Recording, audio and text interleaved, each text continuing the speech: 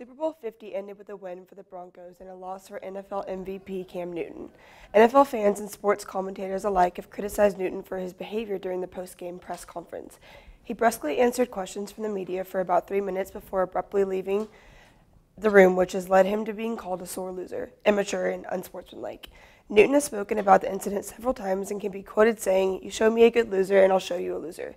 There's a great deal of speculation about why Newton left the interview so abruptly, but he was finally spoken out about the real reason. He just doesn't like the media. Newton claims that his emotions did get the best of him after the Panthers' disappointing loss, but he refuses to make any apologies for his behavior. Newton is no stranger to the media scandals and has garnered criticism since before his first NFL start, including a play-for-play scandal that involved Newton's father demanding money for Cam to sign with the Auburn Tigers in 2009. Controversy seems to follow Cam Newton wherever he goes, but so does wins and records. Newton has a Heisman Trophy, BCS title, and NFL MVP award by the age of 26, and despite the polarizing effects he has on NFL fans, Cam is sure to make more Super Bowl appearances before the end of his career. I'm Kennedy Cottrell.